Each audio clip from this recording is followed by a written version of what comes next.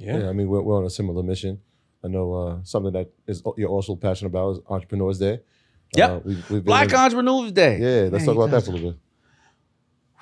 Black Entrepreneurs Day. I was sitting around in 2020, like most of us, and I was watching the TV, and these kids were burning buildings instead of burning businesses instead of building businesses. And I said, I was there in 1992 when, or whenever that was, when Ronnie King was choked, and I wanted to go out there and burn businesses too. But I realized that empowering myself was the only way I was going to get out of this situation and make other people respect me. I got to find a way to band us together.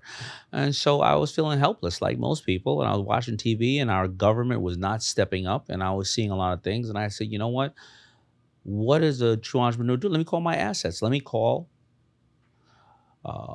brands I know. Hey, guys, who wants to get together and create something to give away money to people in need during this time?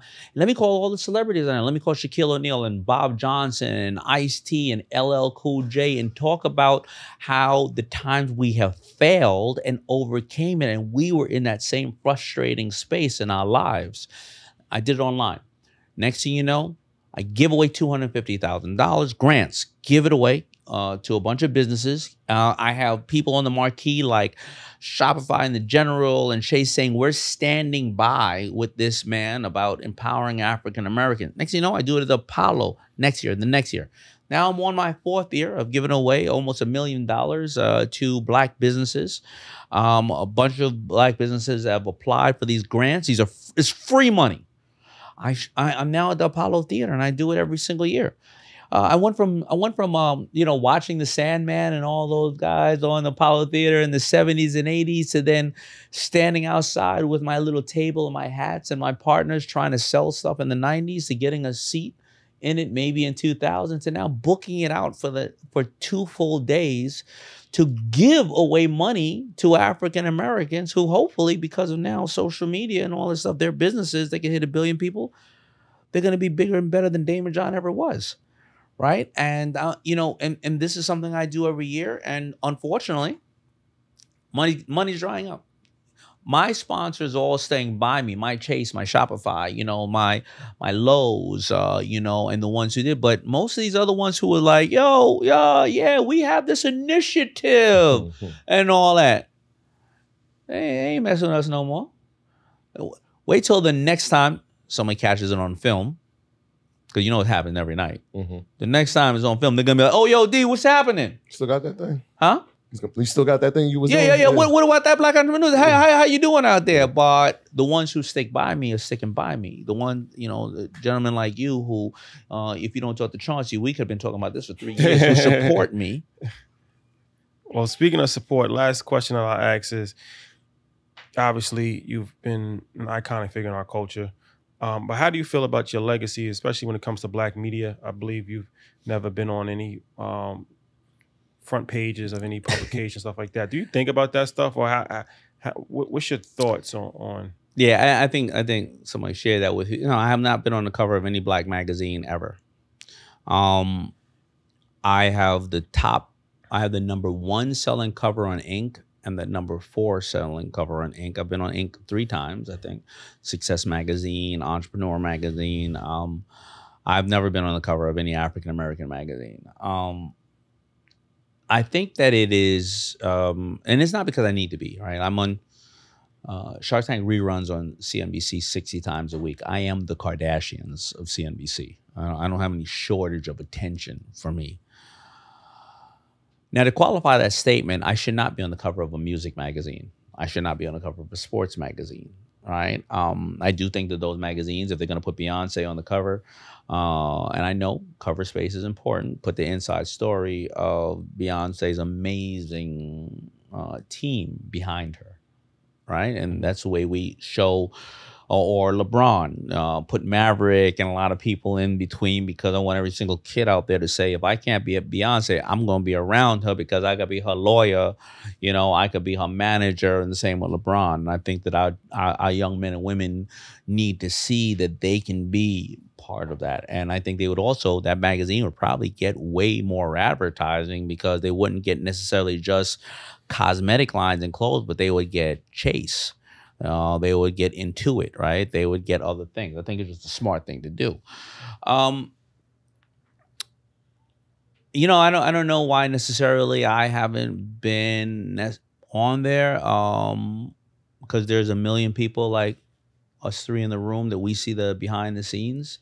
Maybe it goes back to that systemic thing we were talking about in the past, where they weren't used to putting African Americans on the top because they said, hold on, slow down, man. Don't put me on there. I don't want to do it. I don't want too much attention. I mean, we only quietly heard of Robert Smith 2-3 years ago. That's a fact. Right? That's a fact.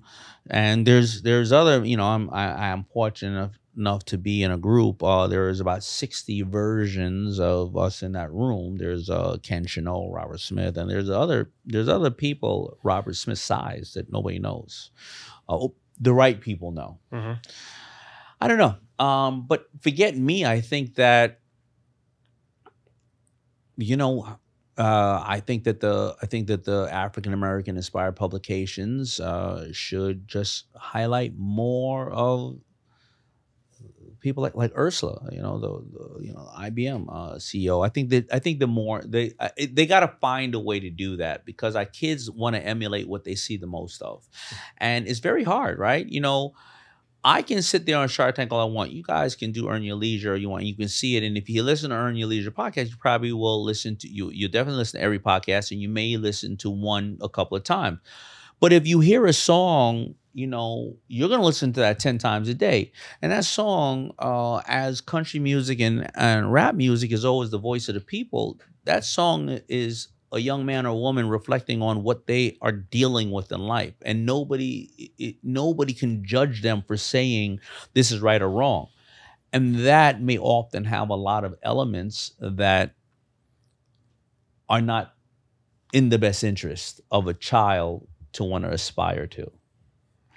So we have to be very intentional about the way that we try to, like you do it on Your Leisure. We have to be intentional about the way we try to curve the discussion, I think. Yeah. Well, I'd like to thank you. Yeah, man. I'd like to forgive Chauncey in advance for making us wait 3 years. Yeah. But for creating a mold and for creating a platform for us to aspire to look to be, right? So if there isn't a Daymond John that comes from hip hop and Hollis, Queens, there's a sense to business. Who knows if there is two young men that can create Earn Your Leisure. So I want to just personally thank you. Thank you. Thank you for highlighting this. And I wouldn't be here without all those greats who we will never hear the names of, who have sacrificed their lives and various other things for us to be able to even be free, right? To have this discussion that people will never have heard of, who, we stand on the shoulder of giants, and I know we can appreciate that. So thank you. And thank you everybody who listens. And man, thank you for keep supporting entrepreneurship.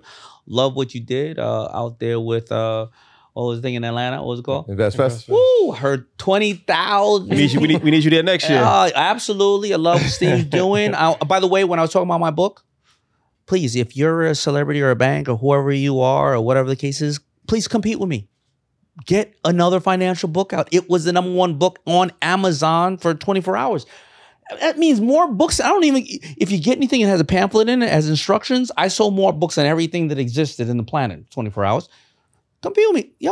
Put out more stuff, right? It's a party. Let's show up to the party. Yeah, everybody's invited. Let's do it. All right, guys. Thank you for rocking with us. We'll see you next week. Peace.